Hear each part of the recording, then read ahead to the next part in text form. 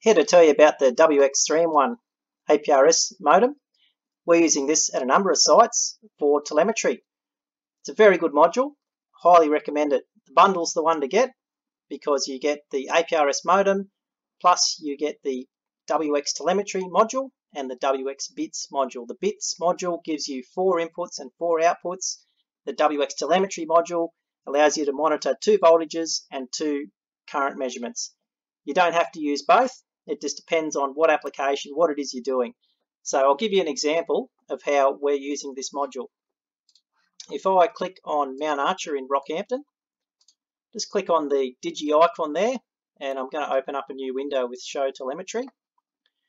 And I'll click on the telemetry here. So here is our building temperature or our enclosure temperature. So you can see early morning, it's pretty cool. Middle of the day, it heats up and then cools back off at night.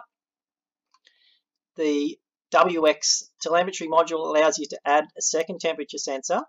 And what we've done with this one is we've stuck that temperature sensor directly onto the transmit radio. So we can monitor what the transmit radio is doing. It's useful in 2 ways. One, if we have a massive temperature spike, if it goes way above 40 degrees, then we know the fan has failed. There's a fan on the transmit radio that cools it down as it heats up.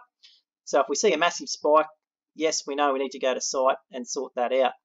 The other useful feature it does is it actually shows you the utilization of your repeater. So where there's a spike in temperature, that's when people are using the repeater. So you can go back and have a look at how often the repeater is being utilized. So here's the data showing a week. And again, any spike is when the repeater is being utilized. If we scroll down here, we've got a voltage measurement as well. Now this site's mains powered, so the voltage isn't particularly useful. It's still handy to have it there, but it's not going to fluctuate a lot unless the power goes out. Where it is more useful is at our solar site. So I'm going to click on our Serena site. A nice smooth graph here, because another great feature of the WX3in1 is it allows you to set 2 different update rates for your telemetry data. You don't want to spam everyone with RF of all your temperature measurements. So what it allows you to do is set a higher update rate for pushing data directly to the internet and a different update rate for sending data to RF. So at this site, we have a 3G modem. We have a reasonably high update rate for the internet pushing of data. So it just gives us a nice graph without flooding the network with useless packets.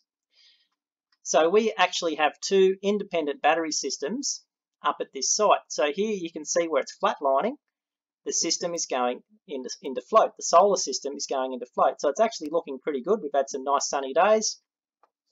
And this day, today, it shows that there was a bit of cloud in the morning. It didn't quite go into float. Then later on the day, it's gone into float.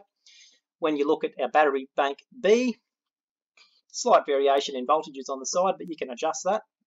And again, where it flat lines, it's going into float. Now, if I look back at a week, and there's a week's worth of data, and if we just look at this one here, see that's actually gone into boost mode. So it's generally going into float. We've had 1 day there, it goes into boost mode. It's probably once every 15 days, I think the Plasmatronics solar regulator is set. So quite useful for showing what your solar system is doing, and APRS.FI are managing the data. You just send it off to them and they will manage your data. It's all there. You can look back a week, a month, a year, whatever you need to.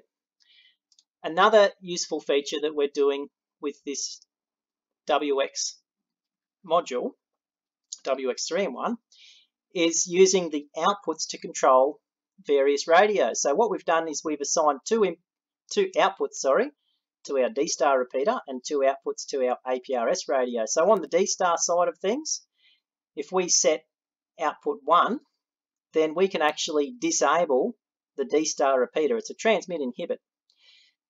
The other bit we use to actually change between 2 different channels on the repeater radio, on the transmit radio. So remotely we can go 5 watts or we can make it 25 watts just by setting that bit on or off. And in the transmit radio, it simply has 2 channel entries and we're changing between those 2 channel entries. Same goes for the APRS radio. In this case, we're using 2 bits for the APRS radio. binary coded decimal 0 and 1, and we're using that to control between 3 separate channels on the APRS radio. So that allows us to, same thing, have our APRS radio transmitting at 5 watts or having it transmit at 25 watts. The other thing that we can do is set the APRS radio to go to an alternate channel, 145075. We'll use that for special events. So we can do all this by controlling our radios by using the WX3in1 module. So there you go, very handy device, highly recommend it, and particularly good for monitoring your sites.